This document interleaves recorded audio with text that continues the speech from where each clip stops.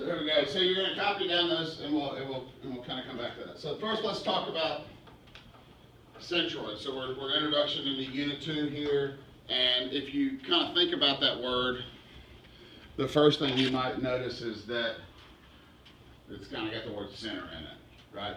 So the very same kind of center, centroid, those two words, that's the root word, kind of the etymology of that. So what is a centroid? An object's center of gravity or of its mass. And you can see that it's graphically labeled as that circle with the four little pi wedges in it that alternate from black to white. I would write that down in my notebook, you know, that symbol. You may see a end of course exam question with that symbol. Hey, what's this the symbol of? Too easy to miss. So write it down, and you can see that. So we see they've got a barbell here, and you can notice that he's balancing that barbell where you would expect him to in the middle, right? Because that's the line of symmetry. We're going to talk about that. So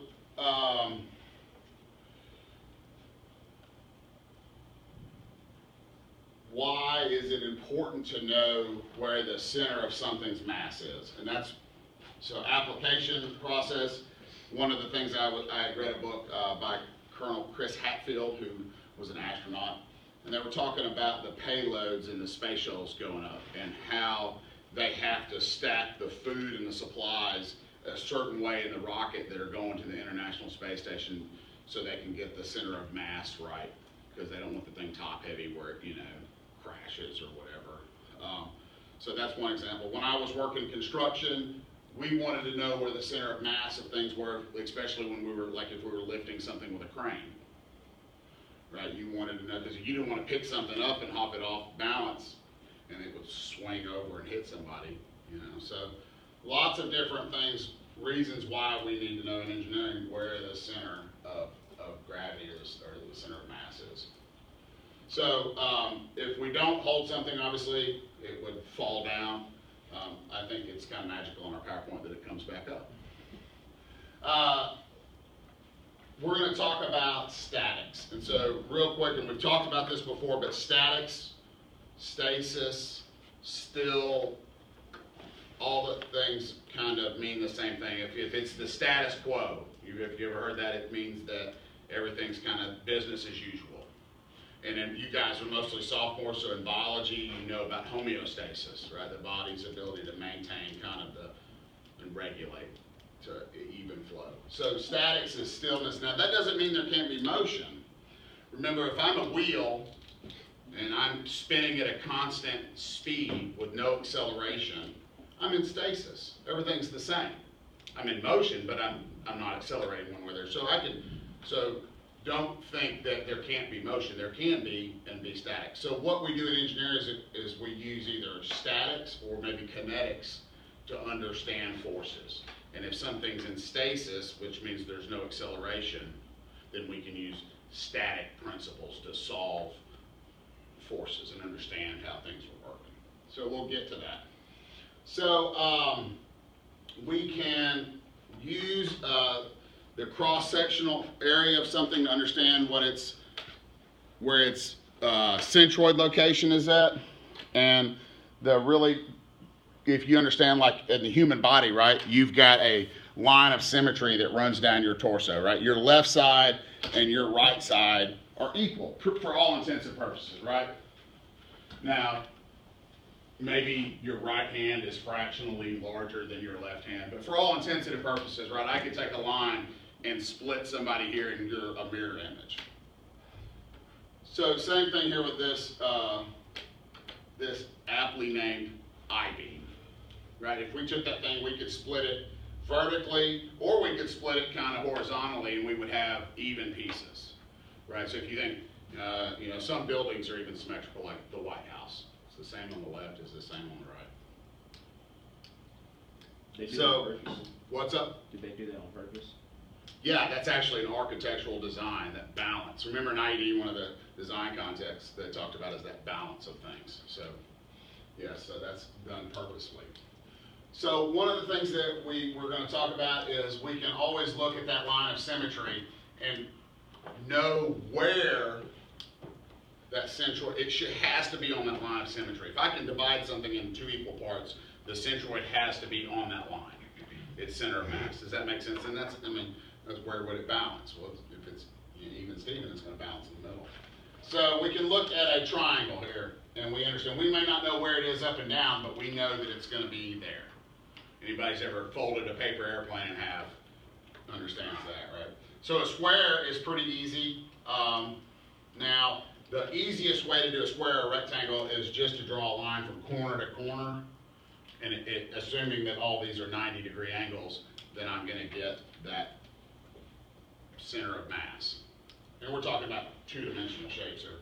A circle is the same way. Any of those diameters, where any 2 diameters intersect in a circle, is going to be where its center of mass is at. Nothing too complicated about that, right? You guys are cool in the gang, huh? Okay. So I would write down these formulas because you're going to need them. And this one's pretty easy, I think, this of all of them. But you know, to find the centroid location of a square or rectangle, it's a half base times, or half base and half the height. Okay, so if I came up half and half, and then the same thing, that'll be the same place as what we saw in that last one from corner to corner. But mathematically, if I had to solve for it, this would be the formula that I would use. Okay, so I'd write that down in your notebook. You're going to want to see that. Now, a right triangle is 1/3 of its height and 1/3 of its base. So you can see that, and it's going to be right there. Okay. Wait, can you go back real quick one? Can I go back? Yes. To the circle, to the square? Do we need to write, so we need to write the right triangle now? Yeah, I mean just half base, half height for a square or rectangle.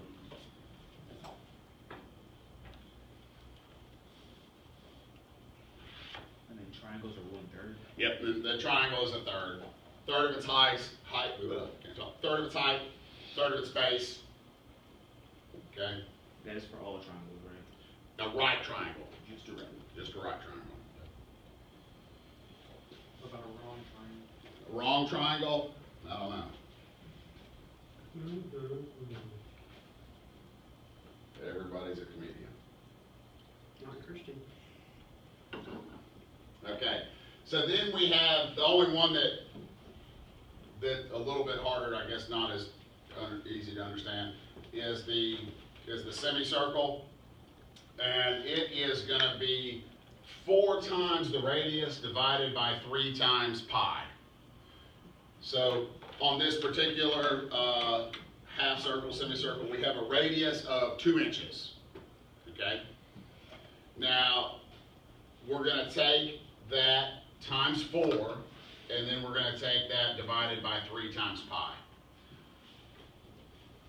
So there's your formula, real easy. Now, you're going to ask yourself, you know, I'm big on, go back and say, does this make sense? So if you get one of these semicircles, and you say, okay, does my answer make sense? Now, if I was going to draw a line from here to here, right, that's 2 inches. Right, that's my radius. Half of that, half of 2 is 1. Okay, so if I had that up and I was going to hold it like, you know, and balance it on my finger, if I was halfway, I wouldn't be there. I need to be slightly less than halfway to balance it. And you'll see that math here works out to 0.849 is right where it's at. So if I got something and I was doing this math, and you're going to ask yourself, does that make sense? Is that about halfway, almost halfway? Then you probably got the answer right. If you get something that's not that, go back and check that. You know, maybe you didn't use a parentheses or something, and your calculator gave you a funny answer. So it's typically, or you use diameter. Okay, so make sure you're asking yourself on that. That's the does this make sense part. Now, next up, we have these formulas here, and they look real fancy, but they're not. And so for right now, we're not even really going to worry about these because I'm just going to explain this. But what, just so you know, is right. The sigma means the sum, right? And you get that from your Excel spreadsheet, right? Okay, so we're just taking the sum of this number times this number, and we're going to divide it by the sum of the area, and that's going to give us our distance in the x direction, or in the y direction, or if we were doing something in the z direction. Okay, so we're not get too wrapped up in that right now, but what we have, what do we do if it's not a square or a triangle or a semicircle? We have some complex shape. So you want to write these steps down, because you're going to do these steps every time to do it. And there's about 9 or 10 of them. And so as we go through these, write these down in your notebook, and that's going to be a big help to you as you're working through these. Okay, so step 1 is to divide the shape into simple shapes. Shapes that we know how to find the centroid of. Okay, so that's step 1. Chop it up.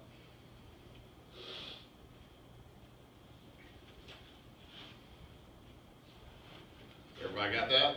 Okay, so that's pretty simple. So here you do this, and you might even make like a note, like 1A, it would be to number them. Right, so, and they call this one 1, and then that one's shape 2, and that one's shape 2. And in that chart that I kind of had you write down, you'll notice I've got those things numbered 1, 2, and 3. It's not a coincidence. I was planning ahead. All right, so next is we need to determine a reference axis. Now, we could do it any way we wanted to. Do me a favor and use the standard X and Y. X is horizontal, Y is vertical. So you see I've got that shape drawn over here, and I've said Y and X, okay? So this would be my X axis, this would be my Y axis. You could rearrange that thing however you wanted and it would still work out. But when I'm checking your math, if you'll do it the way that I laid it out, I don't have to recheck your numbers, because then we'll have done it the same way. And it'll make my life a little easier. Okay. So that's step 2. Now step 3 is, okay, well before we get to step 3, let's review real quick area of simple shapes, just in case you've forgotten from probably what, middle school. Okay, so area of a square, area of a rectangle, width times height, circle, pi r squared, area of a triangle, half and half, right, because it's half of a rectangle. Okay. So if you don't know those, you might jot them down, because you're going to need those, but hopefully you guys kind of remember those. Like you said, if you wanted to jot those down real quick.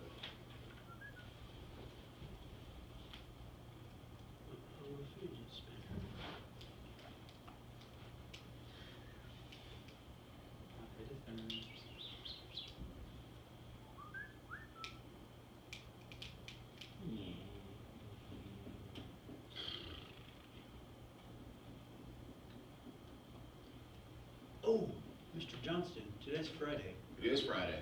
We're gonna do the ball? Yeah, we can. Let's get through this, and then we can do the ball. Have you noticed that even if like 2 or 3 people are missing this class, it seems small? Yeah. Well, this is there's only, what, 11 of you or something to begin I with. thought there was 9. Or Think 9. about it, if the football Yeah, players, 9. if we were traveling, All right, so let's look here. Calculate the area of each simple shape. Okay, so this is going to be step 3. So we're just going to take these. So we've got our measurements here, and we're just going to calculate those. And so our shape 1 is 18 inches squared, and so I can come over and I can come already over to my chart. You want to do this in ours or keep it? Yeah, you can. That's great. Okay. And you'll notice that area is not going to change for the X or the Y direction. The area is still the area. So shape 2, and then we'll go ahead and we've got shape 3 there. So I can go, okay, so shape 2 is 4.5 inches squared, and this guy's what, 9 inches? Okay. You want to put the zeros at the end of 9? Yeah, because if